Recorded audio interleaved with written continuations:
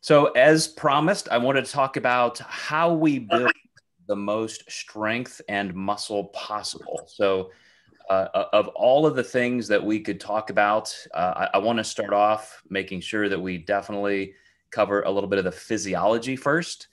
And then I'm going to talk about some of the research, some of the debates that happen in the exercise science world.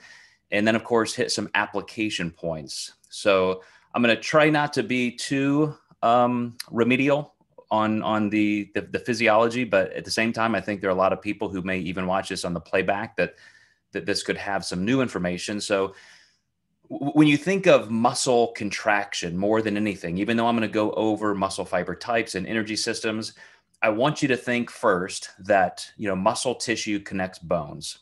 And you can see there the tendon and it's connected to a bone that actually kind of becomes continuous. It's not like this thing just connects like a thumbtack. It actually, the tendon becomes calcified and just kind of ingrained in there. The tendon also becomes more muscle as it gets toward the other end of the tendon. And a lot of how we look is genetically determined by the way these things are structurally carried through our DNA. So tendon lengths and muscle lengths can be different in different people. The insertion points on bones can be slightly different. And so some people can just be genetically a lot stronger than other people. Some people can have a lot fuller, rounder muscle tissue than others. And so I know, for example, in bikini competitors, everybody wants the biggest, roundest, fullest glutes and biggest shoulders. And you can see some competitors from behind when they're lean enough, and it looks like their glutes almost insert, below the halfway point on their femur. And then other people, it's up a little higher, a little bit more lateral, kind of toward the greater trochanter. And they wonder, why can't I get my glutes as big as so-and-so? I can do a hip thrust with 800 pounds.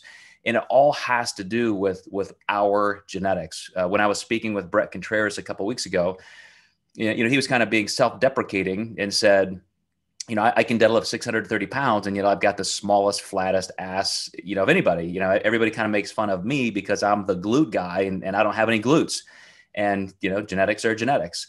And it's amazing. He'll show slides of his different clients and, go through, who's the strongest, et cetera. There's not a lot of correlation to how strong you are to what you look like physiologically in terms of muscle development.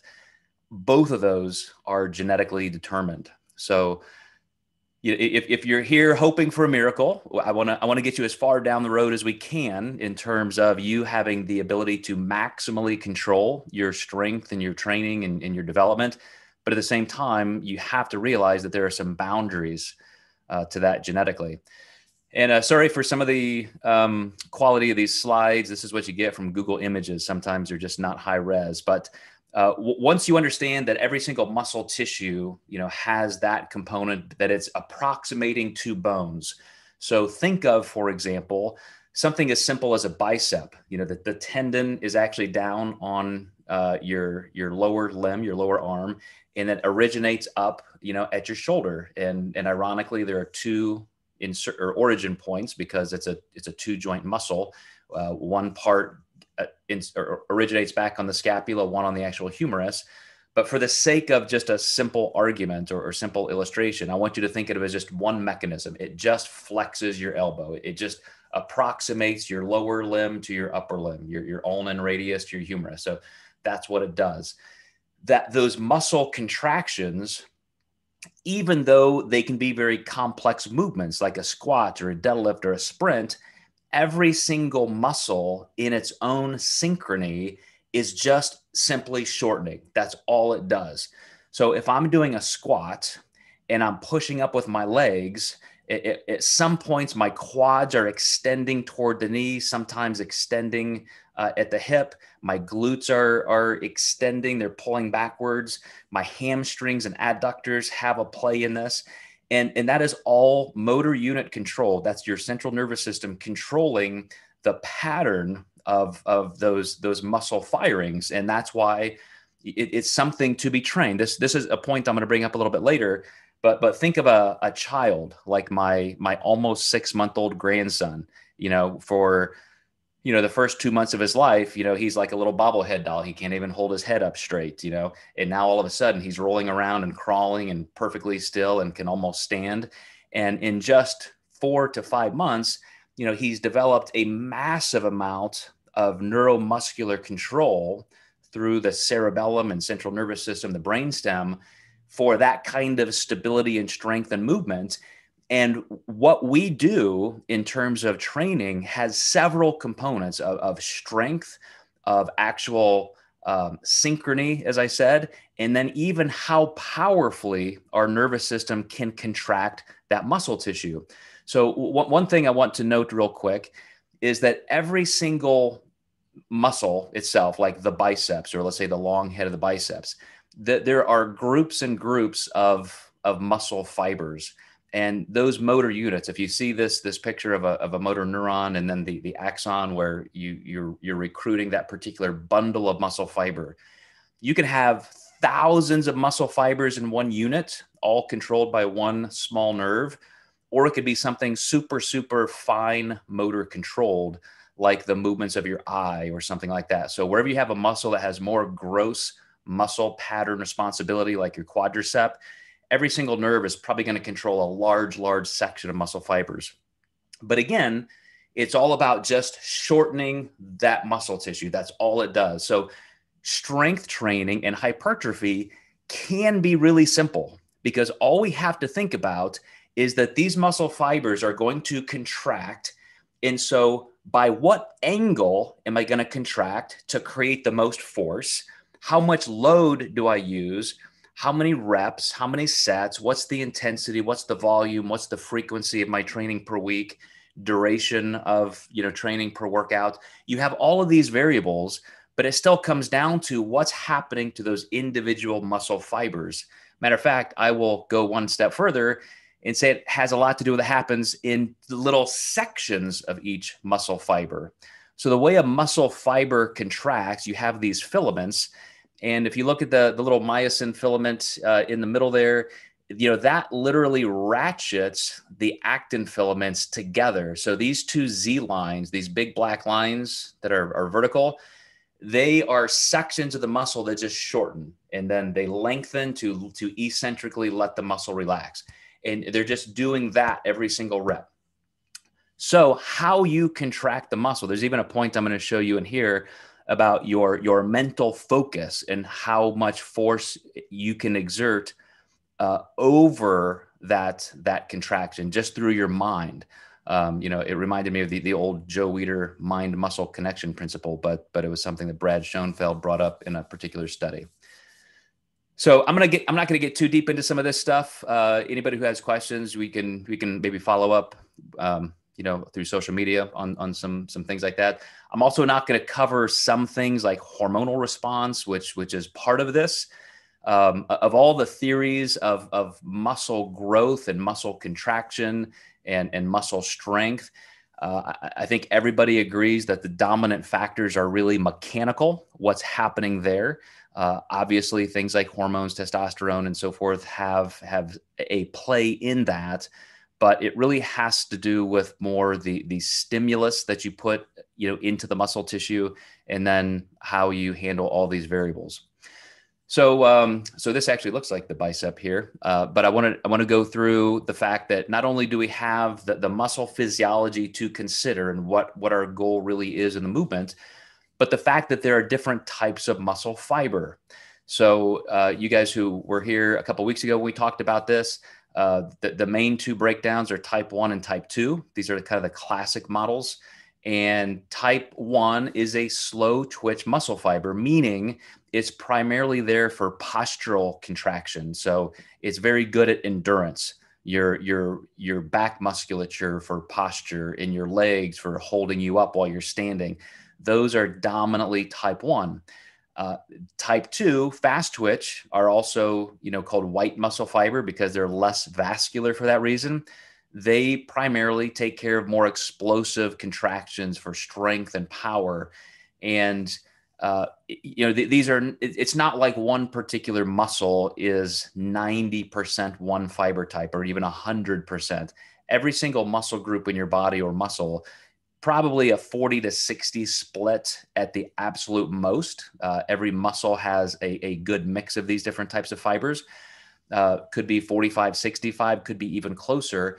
But how we train them, because of how they have evolved, for their different functions, really does matter. How you train and get response from a type 1 muscle fiber is different than a type 2 muscle fiber. So think of it as the type 1 slow twitch is, like I said, postural, maybe it's, kind of jogging. It's very vascular. So there are a lot of mitochondria there. You're able to turn over energy over time. They're very attuned to using oxygen as energy. So more of the aerobic energy system. Then you jump all the way over to type 2B, and those are the fast twitch, which would be, as in this illustration, somebody sprinting. This is where you're going to really explode into a rep or an exercise, and you're going to primarily use ATP as your energy source, or you're going to be resynthesizing energy, ATP through creatine. And then you have kind of in the middle, the type 2A fiber, which become more of the, kind of using fast twitch, but for more reps or more distance. You're getting 20, 30, 60 seconds down the road. And these type 2A fibers, interestingly, can adapt to how you train. So if you specialize, that's really their evolutionary role.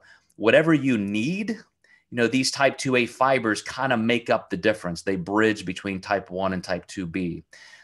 So they're almost, responsible for kind of an epigenetic function, in that you will be able to, quote, evolve to meet your demands, right now. You don't have to wait for 1,000 generations.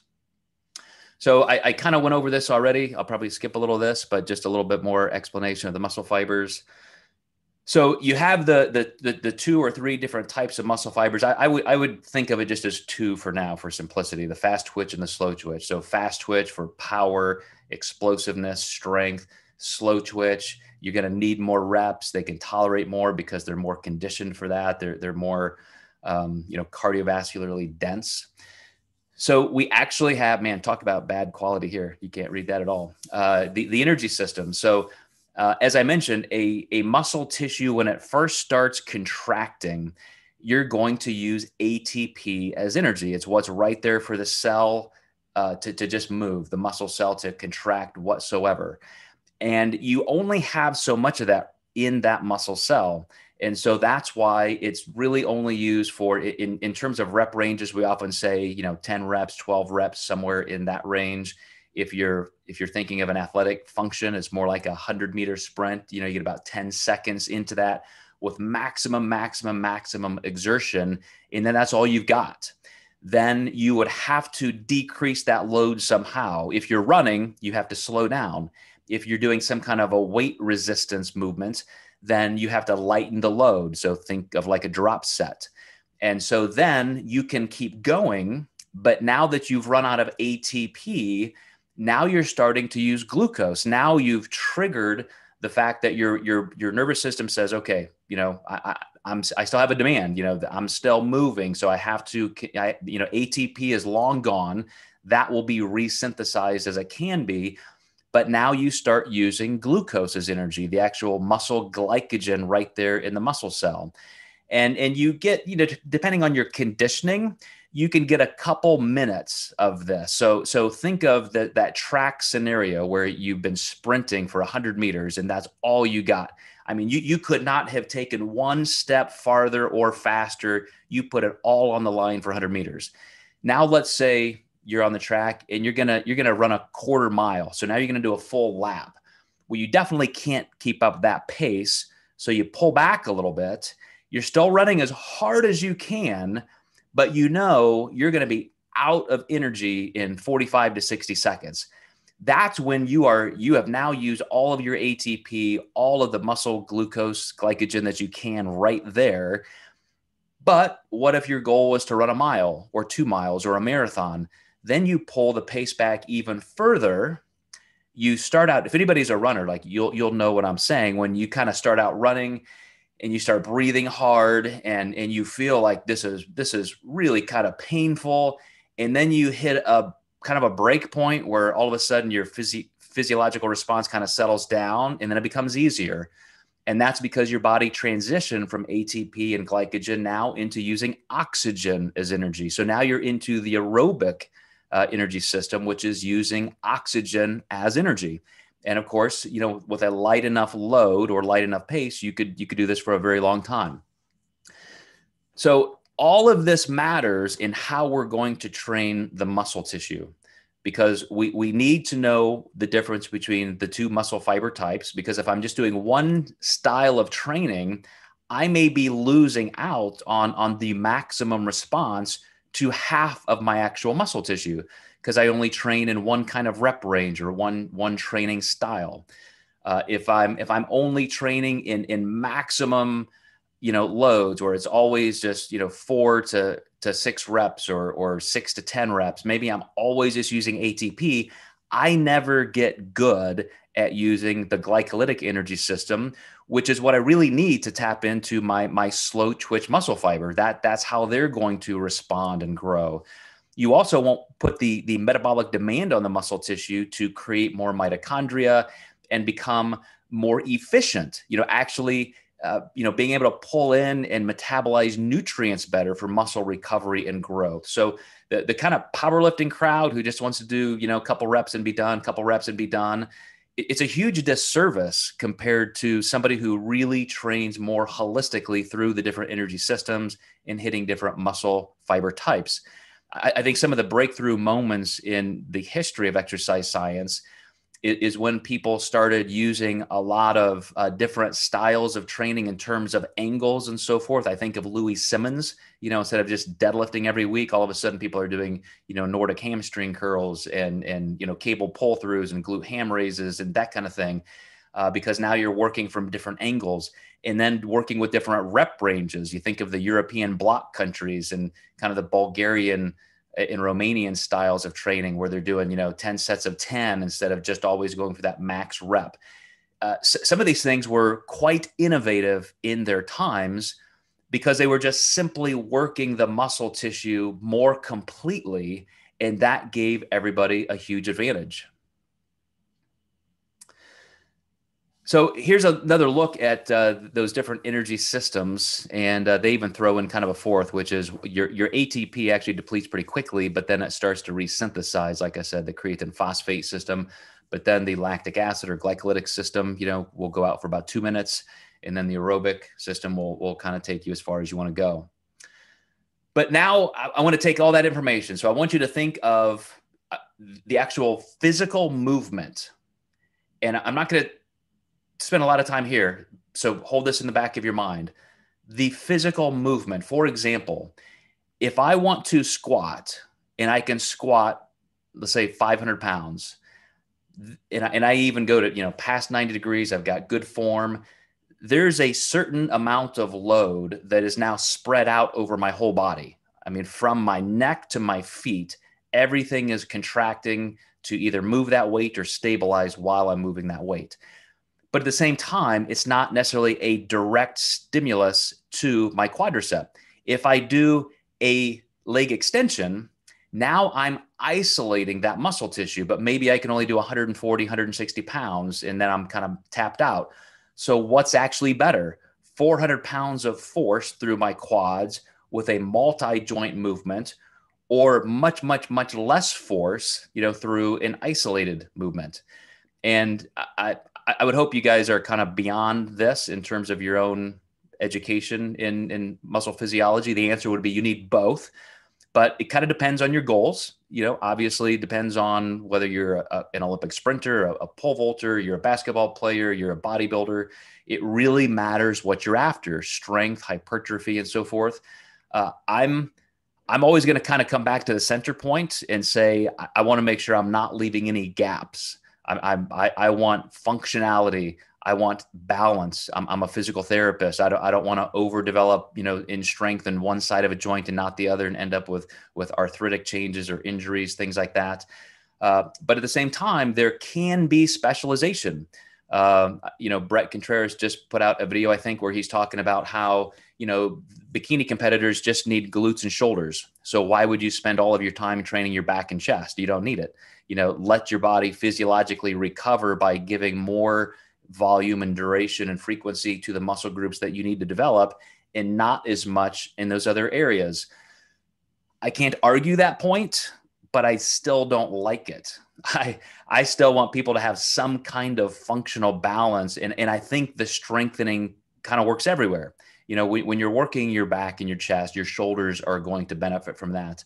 I think you can end up injured if you're just training one thing really aggressively and then you're avoiding other parts of that kinetic chain. So there's the actual angle, there's the actual movement. Then you have to think about the energy system and the fiber type for the exact style of training you're going to use. And to be honest, this is all just kind of background noise. This is foundational. When you get into the actual variables that you will control, we're going to spend a lot of time talking about frequency. We're going to talk about load. We're going to talk about one or two other variables. But this particular slide right here and the next one is what you have to manage, or you will never get where you want to go. So I hope you recognize this in the fact that upward trend means if you look at this first green arrow here, or this first little pinpoint on the XY axis, that's your training stimulus. This is when you work out. And you're going to create some muscle disruption. You know, the muscle is fatigued. It's micro strained in some ways. You put this demand on the muscle where you have to have some sense of recovery, and your body does start to recover. You know, there's initially soreness and fatigue and disruption, and then your body starts to come back up to its baseline, and it will even go a little further to compensate, because now you're adding proteins, you're increasing protein synthesis to the muscle fibers. It's getting stronger. And at that point, if you train right at the top of full recovery, then you'll repeat this cycle and your super compensation will be a little bit higher. But what if you train too frequently and you're actually, you haven't even fully recovered and you train again, you haven't fully recovered and you train again? You can train yourself into kind of an overreach or overtraining position and ultimately injury, certainly zero progress. So the way you manage this is through your training load, your training frequency, a couple of these other variables we're going to talk about. But if you are not recovering, you will not make progress.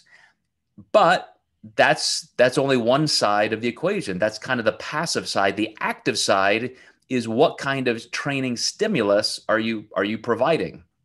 So here's another picture that I like a little bit better, except I think there's a huge flaw.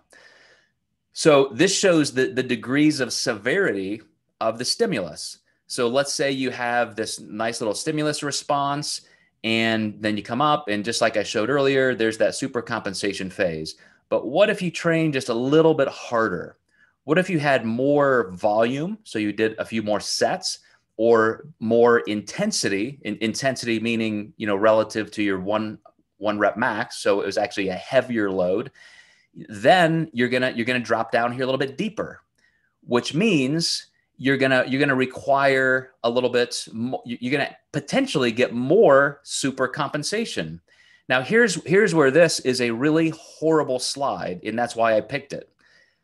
It shows that this person training a little bit easier, lighter, and this person who went a little bit deeper, they're both hitting that level of recovery at the same point. That's never going to happen. The harder you train, the more stimulus you create in terms of muscle disruption, it's going to go out farther, which means time. It's going to take you more days to actually recover. So this person showed it on this particular line. This is somebody training. Here's what this slide says first: training too hard. So if you train so aggressively that you get a deeper training stimulus and a resulting response, whoever created this slide rightly showed that it takes longer to recover. But look, they showed that you don't even get any super compensation. Nothing happens at all, which is 100% wrong. You would actually get a higher super compensation because your body is going through more disruption. And so you get the signal that you need, you need those myofibrils to be bigger, thicker, stronger to sustain that again. I'll give you an example just through Wolff's Law, which is, how your bone remodels either after a bone break, or if you go up into space, you have zero gravity and you come back down. Whatever the stimulus is, your body is going to respond to that. So if you are training harder and you're creating more disruption, you're going to get more benefit, but it's going to take a longer time to recover, which means you cannot train that particular muscle group or that particular exercise as frequently. So that's where you're doing major, major disruption. Again, going back to some of the foundational strength training people from the 70s and 80s, the coaches who were going over to the Eastern Bloc countries, that's when they started learning how to periodize. That's when they would say, okay, if we're going to do 1 rep max squats, we're only going to do that once a week or once every 2 weeks. But what if we had some other training days when we don't train quite as hard? What if we just do, 10 by 10s? Or what if we only train at 60% of our 1 rep max for like 5 reps? So we're kind of working on form. It's more of an active recovery.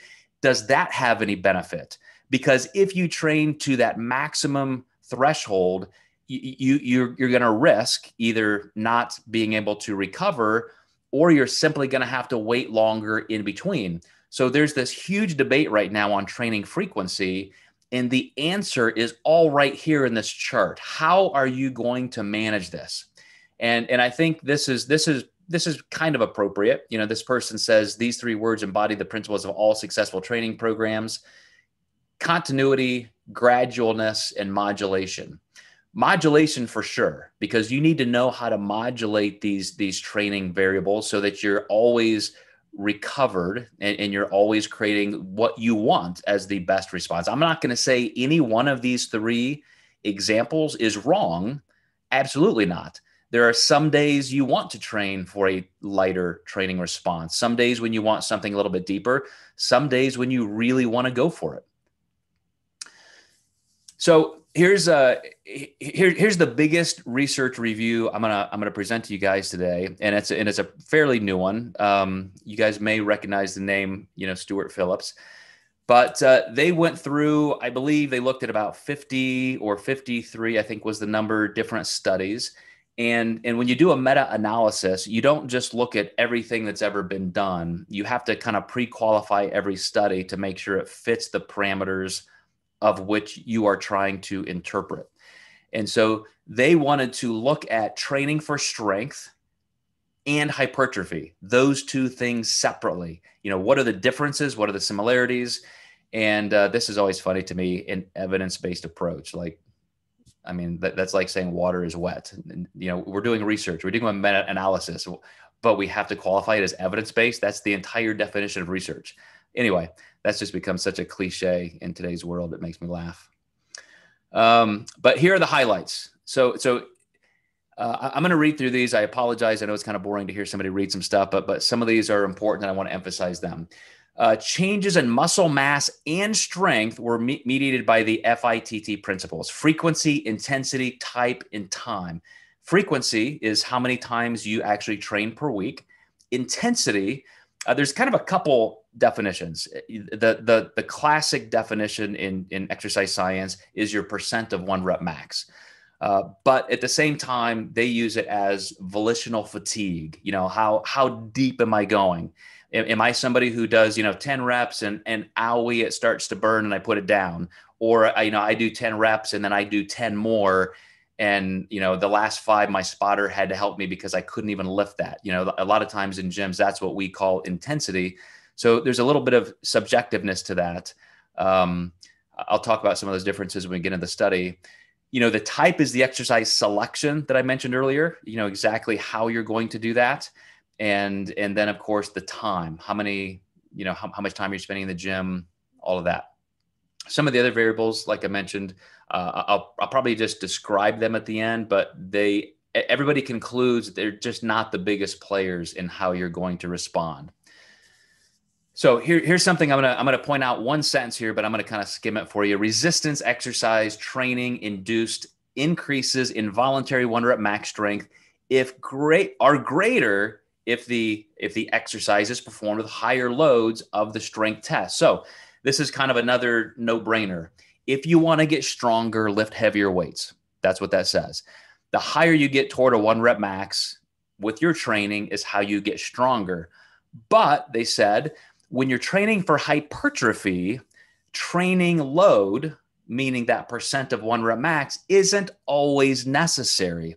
You really can stick to higher rep ranges, never quite risk going for that heavier weight, and you can still get almost all of the benefit in hypertrophy. Now, this is another thing I don't like because I'm a guy who's been training for 40 years and I like to train heavy because it's fun. It's part of our ego culture. It's, how much can you bench, bro? And you grow up kind of doing that, but it's also, I think even outside of those social contexts, it just is fun. It's why you do that. Why did I climb that mountain? Because it was there. That's inside the mind of every person in the gym at some point. If I can do 100 pounds this week, wouldn't it be great to do 150? Oh, look at that person doing 200. I want to do that now. And there is a sense that the stronger my muscle tissue gets, I can do higher weight within those higher rep ranges. So if I can only do 10 reps of squats, like, thinking back to when I was 14 or 15 years old, let's say I could only squat 95 pounds for 10 reps. Well, now if I can squat 400 pounds for 10 reps, don't you think those reps have a different response in my body for muscle growth? There's two parts to that answer. Yes, there is a certain percentage, but actually not as much as you think. So you guys who have been with me for a long time, think back to what I've talked about in terms of how much gross muscle mass we can gain over time. If I showed you a picture of me at 20 years old and a picture of me at 40 years old, and I said, here I am in contest shape, I'm 4% body fat in each photo, you would look at the picture of me at 40, and I've had people say that I looked as much as 30 pounds heavier, like you'd gained 30 pounds of muscle. Some people guess 15 or 20, and I was the exact same weight. Every drug-free, performance enhancement drug-free person that's ever trained like that in the sport of bodybuilding, from a Dave Gooden to a Brian Whitaker, same thing. You just don't gain that much gross muscle mass over time. You gain 90 to 95% of what you will ever gain in your first year of training. So there's actually some validity to the fact that you don't have to engage in super high risky overload to build muscle, to change the shape of your muscle, to build density. But if you're in it for strength, you absolutely have to push for strength. Just understand that you don't have to quite risk as much. And so the people who go into the gym and they always want to max out, they always want to lift as heavy as possible. They're going to increase their risk of injury. They're going to increase their need for recovery. So now they can't train with as much frequency or duration. And again, that's okay. If that's the way you like to train, if that has something to do with your goals, but it's not quite, as much as people think. So let's look a little bit more closely now at the actual load, the amount of weight you're going to use. I think I just kind of said all this, but if you get above 85% of your 1 rep max, that's when you actually create a substantial increase in strength potential gain. But you have to cycle this. You have to be able to go into the gym, as I mentioned earlier, and not do this every single time you're in the gym. Sometimes you don't even do that movement. When one of my friends, who is he was a former world record holder in the squats. He also was a strength coach with a Division I school. He won back-to-back national championships in Division I powerlifting with zero scholarship money, so he couldn't go recruit the best lifters, in a weight room that's as big as my office, actually smaller than my office, with borrowed equipment, donated equipment from local high schools. This is at the University of Evansville. And he was the first coach in NCAA history to have every single weight class squat over 600 pounds. The guy was a phenomenal coach. And he used a lot of those Eastern Bloc techniques where, you might only deadlift once a month, but the other lifts during that month were all about, hamstring, core, glutes, replicating that movement with different forms of hyperextensions, reverse hypers, glute ham raises. So you don't always have to train in that particular movement to progress that movement. There are other parts of the kinetic chain. But here's what's really interesting. I want you guys to catch this. I think it's on this slide. As you practice heavier training, one of the notes that they have in some of these studies is that you just simply get better at that motion. This is kind of a Mike Zordos philosophy, is that sometimes just the act of going through the repetitions, even if you're not going for a huge training response, especially for a novice lifter, it's learning those mechanics. Go back to the illustration of my 6-month-old grandson. It's the motion, it's the repetitions, it's learning those biomechanics. Your central nervous system learns to recruit those muscle patterns more efficiently. Your central nervous system learns to recruit the actual motor units with more synchrony and more force. There are ways to even train how well you contract muscle tissue without a heavy load. I was down at the University of South Florida, and with different ways of using dynamometers, you can measure static strength against an isometric thing. So you're like on a leg extension and you push against it as hard as you can, but it doesn't move. And so you're measuring how much force you can generate. Or you can do something like on a bench press with a force wire, and it's just the bar, but you go as hard as you can. So you come down, touch your chest, and then when it's time to go, it's like, bam, as hard as you can. You feel like you're going to throw the bar through the ceiling, and they're measuring velocity and force production, in a dynamic way. These things can be practiced so you get better at the movements, even, without necessarily the load. So another thing to consider, that it's not always about these variables, it's about your technique. But now let's talk about volume real quick. Regardless, increased volume or volume load does not, beyond a certain point, necessarily augment training-induced changes in muscular strength. So now they found there's kind of a sweet spot where the amount of volume, if you get in the gym and you do, just 2 or 3 sets, maybe you don't get much result. If you do 20 or 30 sets, maybe you also have a law of diminishing returns. There's a place where you get, the benefit you're going to get, and then that's it. The law of diminishing return kicks in. So here's what's interesting, and I'm going to argue this point as well. They say that it seems like you need to do more than 3 sets, of course. If I were only doing 3 sets of an exercise per muscle group per week, seems pretty minimal, right? But if I'm brand new to training, that may be appropriate.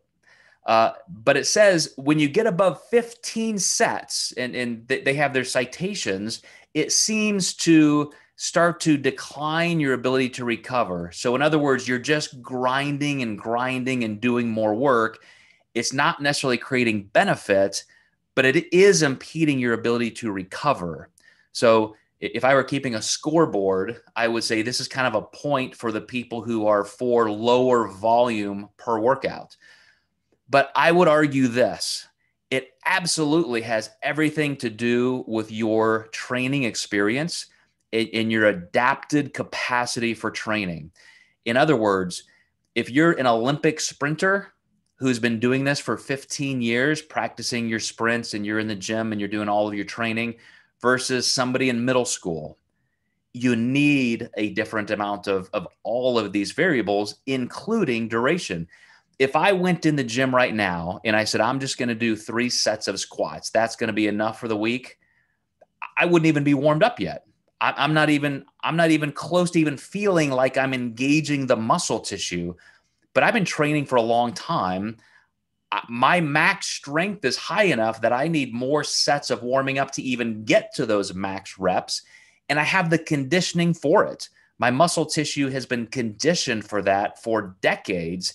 And so it again, going back to Wolff's Law, for me, I need a certain level of stimuli to even move the needle to hope that I get more.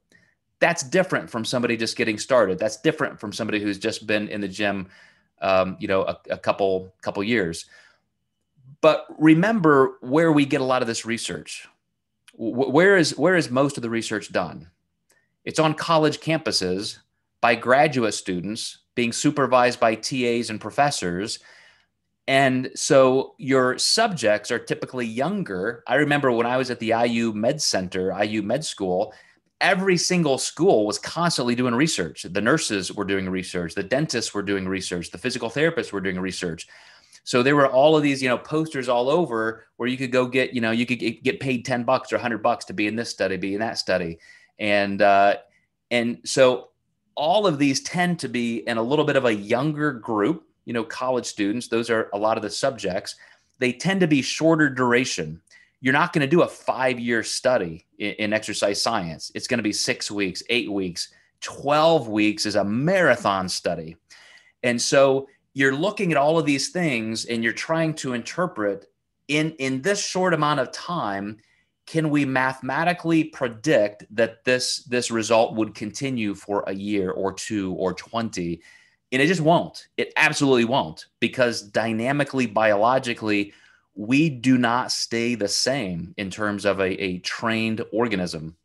So I look at some of these things, these inferences that say, hey, 3 reps, you need at least 3, but never more than 15 reps per muscle group per week.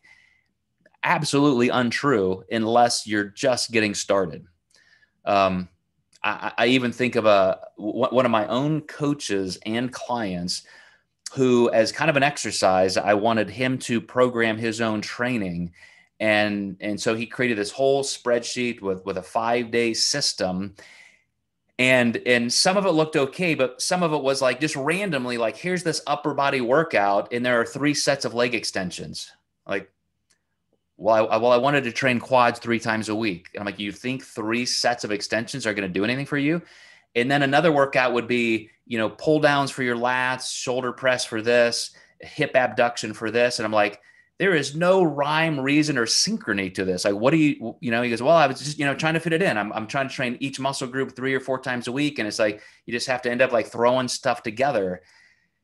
I'm pretty sure that's not physiologically how you get your greatest results. Let me transfer that to another sport, for example, like basketball. Are you going to say, okay, first we're going to, shoot some free throws, and then we're going to run some sprints, and then we'll go do some push-ups, and then we'll go do this, and then we'll do that. And then, like, there has to be a flow to what you're doing and creating. I think you guys intuitively know that. That's why you do things like, pre-exhaustion work with a superset, or, you save your primary, lifts for the beginning where you're stronger. And so I think some research that you can read like this is very misleading, and it makes people believe there's just some kind of secret algorithm. Like, here's how much frequency I need, here's how much load. And so it's like, I'm going to use this % of 1 rep max for this, and this many reps in reserve. And as long as I get it in, but the actual flow of your workout, I think, matters more than people give credence to. So let me jump in here. I'm going to have to speed this up a little bit. So frequency for strength, increasing the number of weekly training sessions is a viable way to increase volume and volume load. However, when volume is unmatched and matched, so 2 different things, then frequencies do not independently improve. So what that means is, if I'm doing all of my sets for strength in one workout, let's say I want to do 12 sets for my squat. Am I going to do 12 sets 1 day a week? Am I going to do 6 sets 2 days a week? Am I going to do 4 sets 3 days a week? Again, you have to go back to rep ranges and what kind of fiber type response you're even going for. But in a lot of research, they just don't go that deep. They just look at, hey, let's just make this group do it this. Kind of like my client and coach that I said, it seems so random. That's how some of these studies are done. It's just, hey, you guys go do 6 sets twice a week. You guys do 3, you guys do this, and we're going to measure. And I just don't think there's much translation into what we actually can take from this, except from the extremes. And so I'm going to get to some concluding remarks here in a minute, but that was all for strength. Now I'm gonna bounce back to hypertrophy. So this is what I already said, that you just don't necessarily need a lot of strength work for hypertrophy. And I, this would be tough. I mean, because if you want to take somebody's 20 or 30 or 40-year lifting career and say, let's say we had two clones, identical twins, and one person trained this way for 30 years, one person trained this year for 30 years. I think the person who trained heavier, not heaviest, you don't have to, again, we're talking about hypertrophy. We're not talking about training a power lifter, but somebody who just wants muscular growth, muscular development. The person who still has some heavy work cycled in, I think will always have the advantage because we're working on more of those fast twitch muscle fibers. Those are the ones that are not only responsible for explosive strength type movements, they have a higher capacity genetically for growth, for hypertrophy. So if you're not training heavy, you're going to miss a large portion of your potential growth. So again, studies like this, even with all these citations that say, yeah, you don't really need it. I mean, are you talking about a 5% reduction, a 10% reduction, which sounds good? Like, hey, you can get 90% of your growth without lifting too heavy. Well, maybe that's okay for somebody. If you're Brad Pitt and you just don't want to be really big, but you want to be fit, then yeah, don't train heavy. But you guys who want the biggest delts, the biggest quads, the biggest glutes, you're going to have to do some heavy work. So I think you have to discount some of this, quote, research. Volume again, they kind of go back to that cliche response. You want to stay less than 15 sets per week.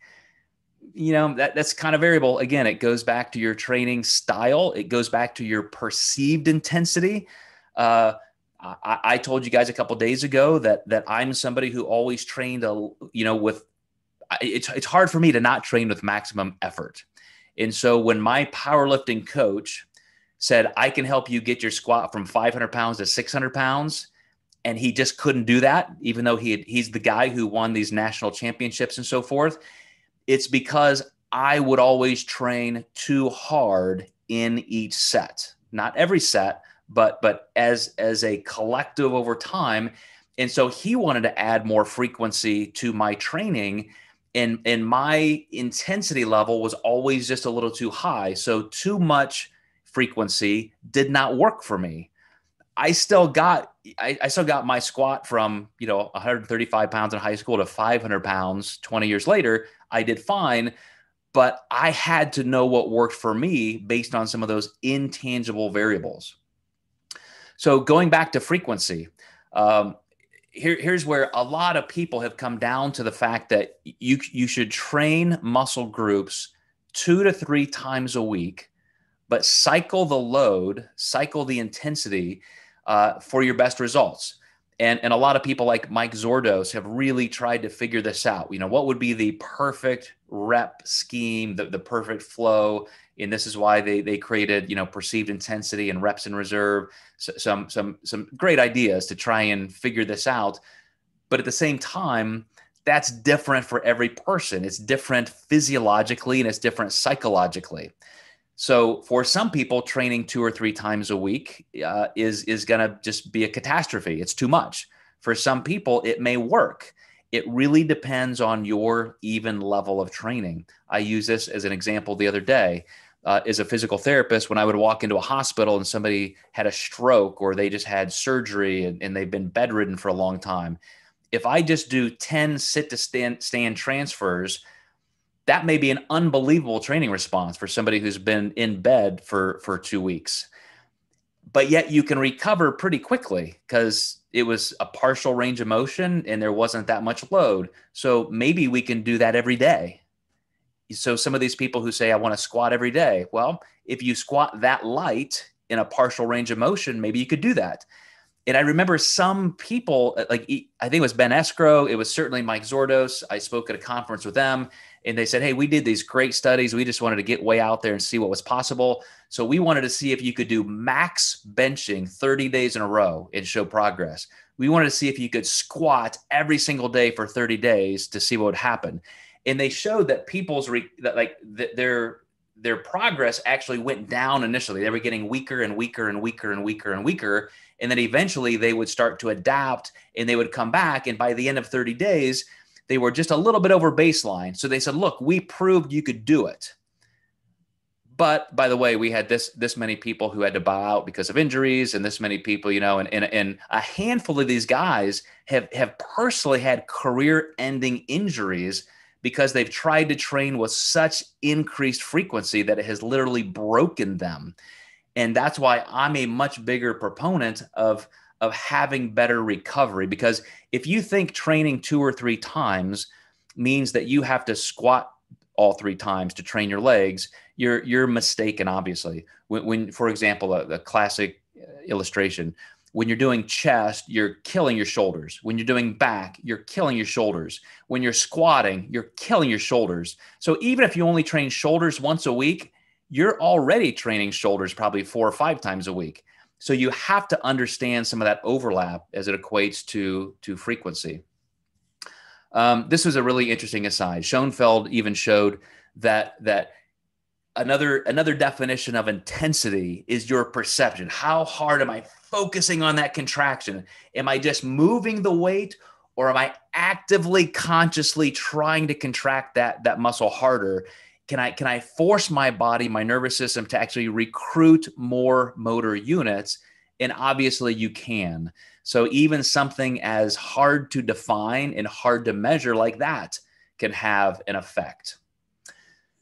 So let me go back to something now here that even Brad did in terms of frequency. This huge debate about frequency. I like this approach, and Brad is a very temperate guy. I appreciate his perspective and his stance on things. He doesn't necessarily have an agenda to prove, but he came down to this. I'm going to skip down a little bit. No significant differences were seen between frequencies of training across all categories when taking into account direct measures of growth.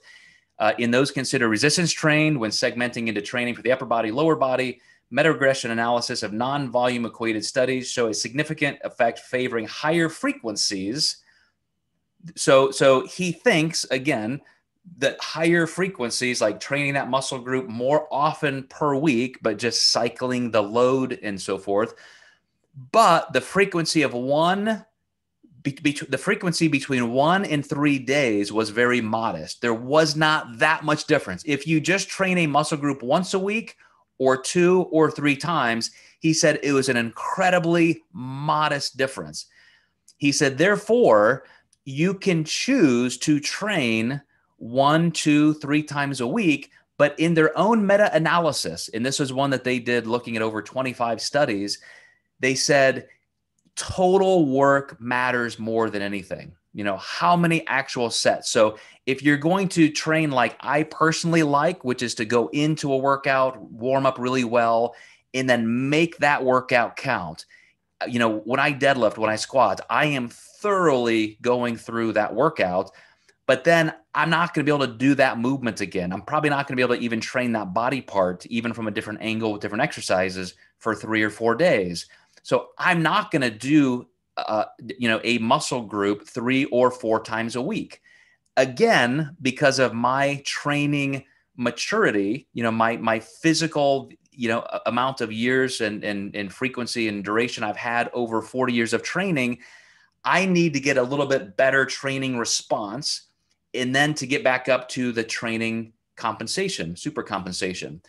But that's a very advanced lifter. And it shows in these meta-analyses that that's okay. You can train once, twice, 3 times a week. Really depends on you. But here's kind of the bottom line.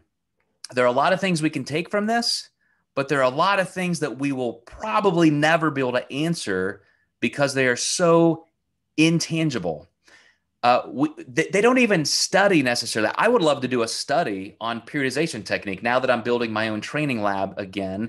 Maybe I'll have enough people that I can do this, where I say, okay, you guys, your universities, you do these 6-week studies, whatever. I'm going to do a 2-year study, and I'm going to do different periodization models instead of just, well, we're going to train, this muscle group 3 times a week or 2 and measure that.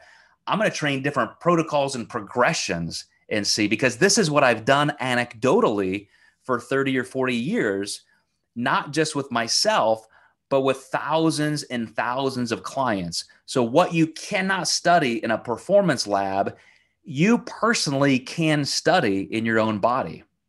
You can try different training techniques.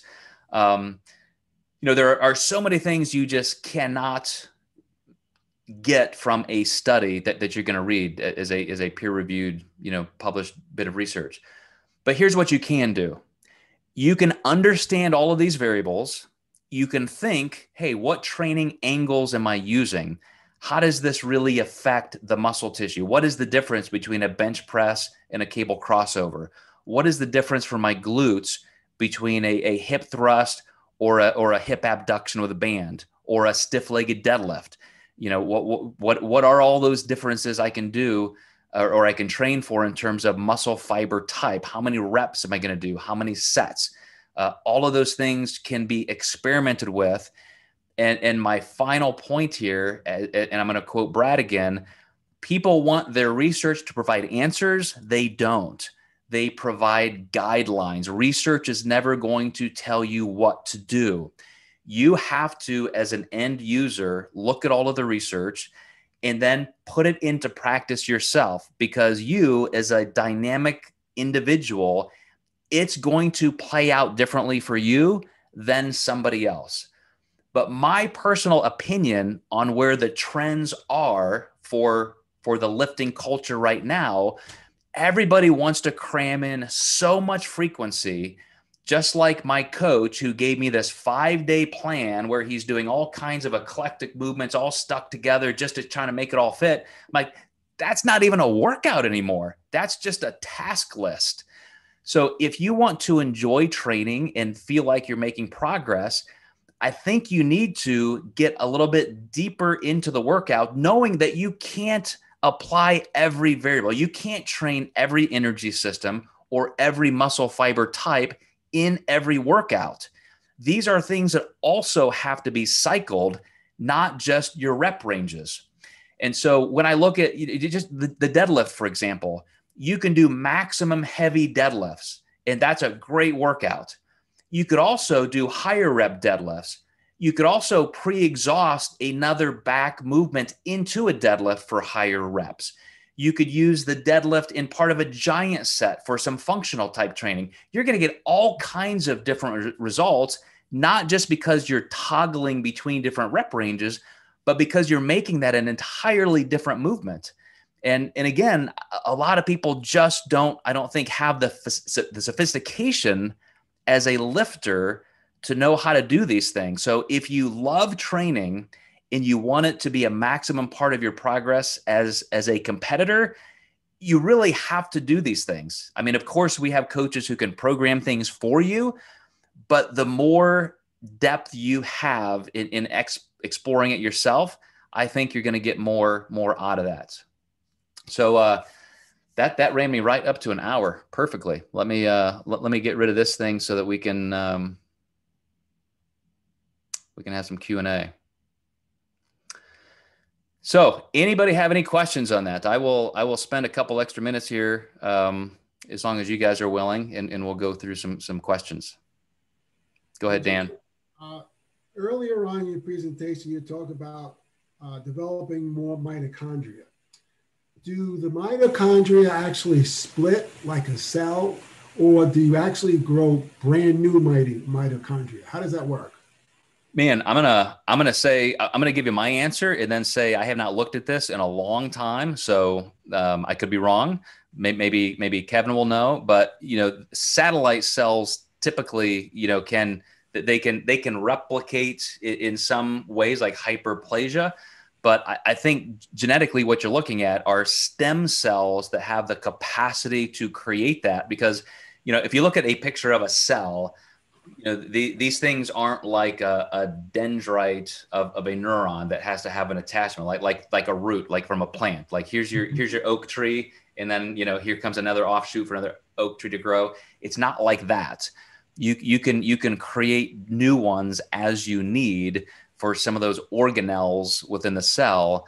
But that whole part of creating it's an old term. This is not a physiological term, cardiovascular density, but I've always liked that. It was made popular years ago. Your body is literally creating the ability to create faster energy. So the more mitochondria you have and the better they get at producing energy, the more ATP you have at the ready. The more ATP you can resynthesize, the better you can, create more glucose. So when you look at a super high trained athlete, what makes a Michael Phelps a better, faster swimmer than somebody else besides genetics is that his physiology has probably been very epigenetically fine-tuned for the exact events he's good at. And so that's why I think, Dan, for somebody who wants to, for example, like be a great powerlifter and squat and deadlift heavy, you need, higher rep ranges in that kinetic chain, because you need that resiliency. You're not going to just do one rep and think you're okay. The stronger you can get with those different energy systems and fiber types will make even your one rep max better, as long as you're not training so far away from that, because then all of a sudden it's like taking a sprinter doing marathon training, hoping that he's going to be a better sprinter because he's doing marathons. Like, no, you can't go all the way over there, but you definitely want to start working the edges. Thanks. Good. Any more questions, guys? Was that confusing? Some of you who don't have deep physiology backgrounds, were you able to get something from that, or was that all just like a total waste of time? Well, here's a more basic question. Okay. When you talked about moderate reps versus high reps, you said you can almost get the same result from the higher reps. Now, that means that in order to maximize hypertrophy, you've got to stay a little bit more moderate. Would that be a logical conclusion? Well, the conclusions, and I didn't look through all of those citations. So, for example, they had 53 citations for this meta-analysis. That what they were asserting is that if I just did 10 sets of 10 for my biceps forever, and that's all I ever did, and then another guy did 5 sets of 10, but also 3 sets of 8 and 2 sets of 5 with heavier weight. So now he's training for more strength. Who would actually get the better hypertrophy? And they're saying you don't gain that much more hypertrophy from adding the extra strength work. But that's when I said it depends on how much a little means to you. If 10% more growth is what you want, then do the heavy work, because you're going to be training those white muscle fibers, even harder. So, I think that's almost a conclusion. Like they're saying, you're a teenage boy, you want to get big. Do you have to become a power lifter? No. You can do moderate reps forever, and you're going to change the shape of your body substantially. You're going to get 85, 90, 95% of that hypertrophy without ever having to go super heavy. Right. So if you want to be a champion, then you have to take advantage of that. Yeah, I mean, absolutely. I don't think any one of us who are in it for the aesthetics, who want to be as big as humanly possible, I don't think we would get there without doing a pretty good amount of heavy work. Yeah, okay. I got you. Steve, you had a question there, Steve Dodd. Well, it's something it just dials right into what you're talking about. For years, that through the Weider schools, Chris Aceto was a big component of me learning, working with him for years.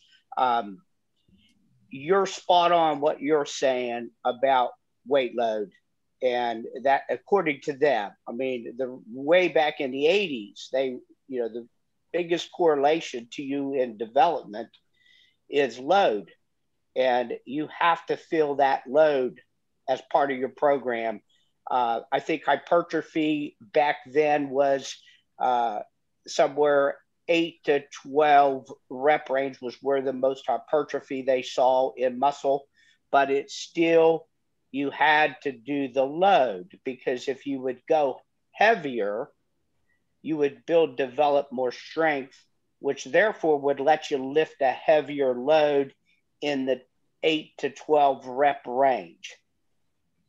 And they also spoke about, occasionally have to do higher rep range work because of the increased development of your oxygen levels and your ability to pick up a heavier load, maybe one more rep. So it all counted. Mm-hmm. But load is, they always talked about the load was the biggest component of actually getting stronger and developing better.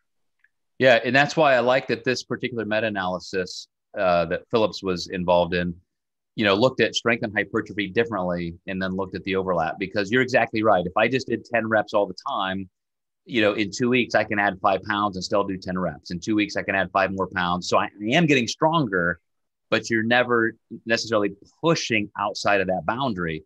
And that's why hypertrophy work can stay in a more moderate rep range. And that's, those are those energy systems and fiber types in play. But even going the other side, like you said, about working some endurance work, as long as you're not going too far, that's when the heavy work, now we're into more the anaerobic energy system and the aerobic energy system. You definitely, I think, want that capacity. You just don't want to go too far. But one thing that came to mind as you were saying that, Steve, Brett Contreras and Stephen Bogrand, the training director of Pro Physique, when they were giving their presentations along with me and Aaron, is it Aaron Stern or Hearn? It's Aaron Stern. Yes. I always get that name mixed up. They both alluded to minimum effective dose. If you're like Brett would say, I can program women to train their glutes 6 days a week. But some days it's going to be just kind of light abduction rotational work because you have to recover from the harder, more aggressive vertical work.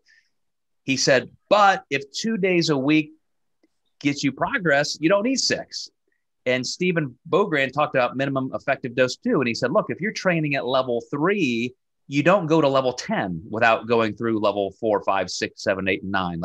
And so when you get to the point where I'm talking about training as aggressively as you can, because you've already, developed as much strength and hypertrophy as you physically possibly can at that level, you're beyond all of that stuff.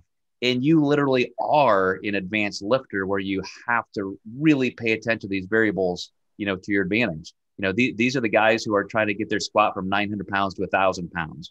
Or trying to add that extra pound or two year to year to win the next, physique sport contest.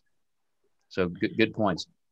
What do you think about the fact that if you lift for strength, you can develop more muscular endurance? But if you train for muscular endurance, you won't build muscular strength. The second part is definitely true, but not the first part. If you're training for just strength, you're going to increase your endurance a little bit just because you're active, but you're definitely not going to train for endurance. I mean, yes. But that's the point they made, that you could get some muscular endurance from strength training for strength, but you won't get increased strength from endurance training. Yeah. So the only way to get strength is, again, they say load. Right. Absolutely. And that was something that they even said as meta-analysis, that if you want pure strength, you got to train heavy. Anybody else? Any questions anybody has? Thanks for some of the things you guys have said here. Let me read Andrew's here. Starting with the assumption that successfully causing your hypertrophy for trained individuals needs lead to a slight energy surplus. Do you think the reason for not being able to do this successfully in a deficit? Absolutely. Absolutely. When you're in a calorie deficit and you are trying to maintain the same type of frequency and duration, it's definitely not going to work. You have to respect the energy and the strength deficits. And that's why I personally like to increase frequency at that point, Andrew.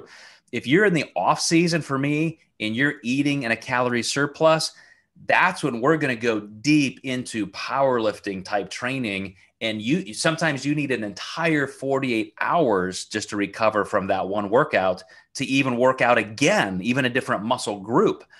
But when you're in a calorie deficit, you're getting leaner, your workout should be getting shorter. You're not training as deeply into that training stimulus. So that's when you can start picking up frequency. I will typically progress clients from 3 days a week to 4 to 5 to even 6. as we get closer and closer to a contest, and then back off a little bit, but all for that reason that you're describing. I have a question. Yes, sure. Would you program somebody differently, or how would you program them differently for hypertrophy if they were more of a fast twitch muscle power athlete versus endurance athlete?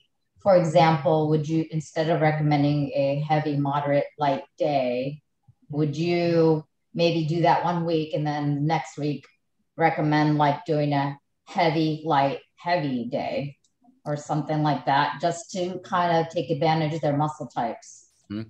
So let me first throw a little wrench in your engine here by saying, if you're an athlete training for strength or for some kind of explosive power, like let's say somebody's a mountain climber and they need to be able to climb up a mountain and so forth, grip strength and so forth, I wouldn't train for hypertrophy at all.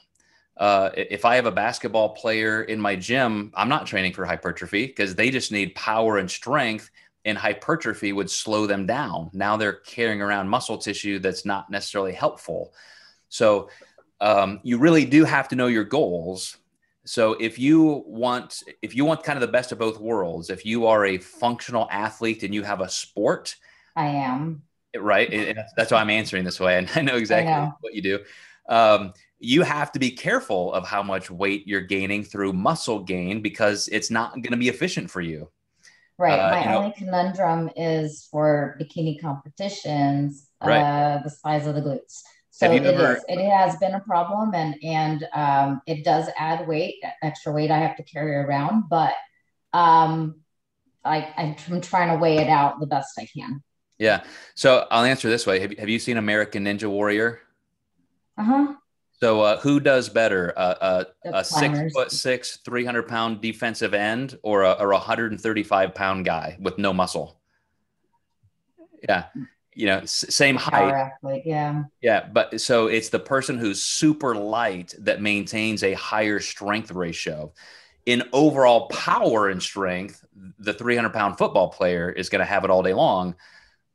But when you're doing something in a sport that you're involved in, but I don't think you have to worry about it that much. You can still have incredibly strong, dense, glutes and strength and still be light enough just because of your body composition. And so I would say, absolutely, you're going to be in that sweet spot that I love. My entire career of training has never been to be as strong as I possibly can. It's to be as strong as I can within the framework of maximum hypertrophy. I never wanted just hypertrophy. I'm not a guy who's just going to do 10 reps and go home. I love strength, but strength was never my ultimate goal. It was how I looked on stage. And so I probably gave up a little bit of strength for my primary goal. You may have to give up a little bit, for your primary goal. Either way. If your goal right now is aesthetically how you look, you may carry around an extra couple pounds. And so, it impedes your grip strength or your pull-up strength. So as my glutes grew to compensate for climbing, I had to strengthen my core. So I had to work those in tandem. So I know I'll have a little bit of that, but the feedback that I've received from previous competitions was to come in a little bit more fuller in the glutes. And so that's specifically when I train. Most of my training is surrounded around glute training, and then my upper body is mostly climbing, just so I don't come in too hard or unbalanced. Yeah, this is where it does get tough training for a sport and for a physique application, because you still want to pay attention to getting everything you can out of it. So if Brett Contreras would be the first person to tell you, if you only have one exercise you can do for the glutes, do a deadlift. Like forget the hip thrust, forget the band rotation, forget all this, because you want to maximally contract. Here's an exercise I do all the time. I just did it with my daughter the other day because she's really becoming a meathead. Stick your hand out like you're going to shake somebody's hand, And I wish I was there to do this with you. And I said, okay, I didn't give her any instructions. Just shake my hand and squeeze as hard as you can. She immediately put her hand right here and squeezed. And then I did this. I extended her wrist as far as it would go. And I said, okay, now squeeze. And there was no strength. She started laughing. And then I flexed her wrist and I said, now squeeze as hard as you can squeeze my hand. And there was no power. And I said, you only have the maximum strength at one exact position in the joint, because that's when the muscle fibers are aligned between origin and insertion for maximum contraction. That's why something like a deadlift or a stiff-legged deadlift with 400 pounds is always going to be better for your glutes than a little hip band abduction with 5 pounds, or even a hip thrust that's very isolatory. Doesn't mean you can't do those other things, and doesn't mean you shouldn't, but major on the majors first. You got to build the barn before you can paint the barn. And so do the heavy, hard work that makes those muscle fiber, and go all the way back to those sarcomeres. When my very first couple slides, all a muscle does is contract these Z lines together. That's all it does. It doesn't care what's happening. It's how much force is required to go from here to here. And if I can make them do this with 400 pounds, I'm going to have a lot better adaptive response than if I make them do it with 5 or 10 pounds. So, do all of the things that make you stronger and better at your sport. But when you want pure maximum hypertrophy, which is what my lecture was about today, then you've got to make sure you're really working on the most effective exercises in the most effective rep ranges and load. So for hypertrophy, you said deadlift. If I was going to pick one, hip thrusts and deadlifts. Well, again, it's you can use those exercises for both. Okay. I'm never going to get my glutes strong if I just do a rotational exercise. I have to do a vertical exercise because that's how the glutes contract maximally, just like my handshake experiment. But now I can train in different rep ranges and within different loads with that particular exercise. And so you have to make all of those decisions with every single exercise. How am I going to apply this? How many days do I do this exercise? What should my rep range be? What's my perceived intensity or my reps in reserve? I mean, these are all the variables you have to apply to every single exercise in every single workout. Okay. But we can definitely talk about that in your own training for sure. But that was a great example.